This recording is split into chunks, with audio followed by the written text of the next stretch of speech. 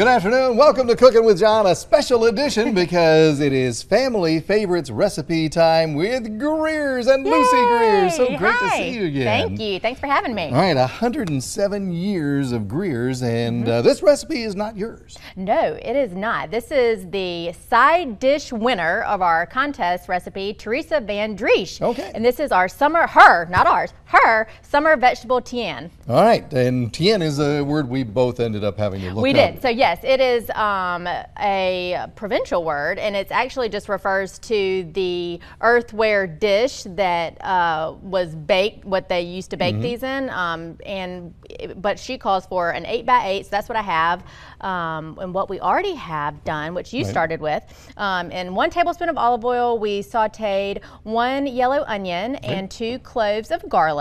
Okay, and that's going right in. That goes right in the bottom. So I have sprayed this dish, and this is my grandmother's dish. Aww. So it's always fun to use something that was hers. And I'm going to spread this out. Spread it out just like that. And what you and I have done is sliced up our vegetables that we're going to layer in here. It's going to be such a pretty result. So we have Roma tomatoes, potatoes, yellow squash, and zucchini. And we've cut them, you know, as we can see, just in about a 1/4 inch round or so.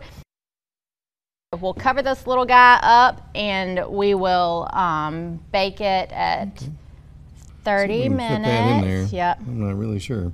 There, something like that. Okay, there we go. That's a good thing. Good. It's going to look so pretty once it's all done. All right. Oops, I don't need that.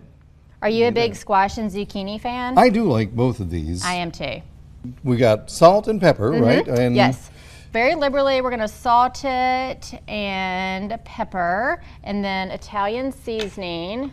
Here. Okay.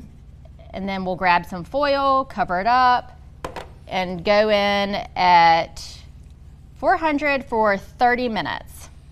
And that's going to cook everything, including the potatoes? Including the potatoes, wow. yeah. After it's cooked for a little while, we're going to take the covering off, right? Yes. After 30 minutes, we are going to remove the foil, and then we're going to sprinkle on a cup of mozzarella and provolone blend, as well as some Parmesan cheese, and then it'll continue baking for about 15 to 20 minutes, and it's ready to eat, and just like this. It turns out like this, and I got to tell you, that is a spectacular dish. Thank you, Teresa, and thank you, Lucy, and Greer's for the fabulous Family Favorites Recipe Contest. 107 years. 107 years. And thank you for watching Cooking with John.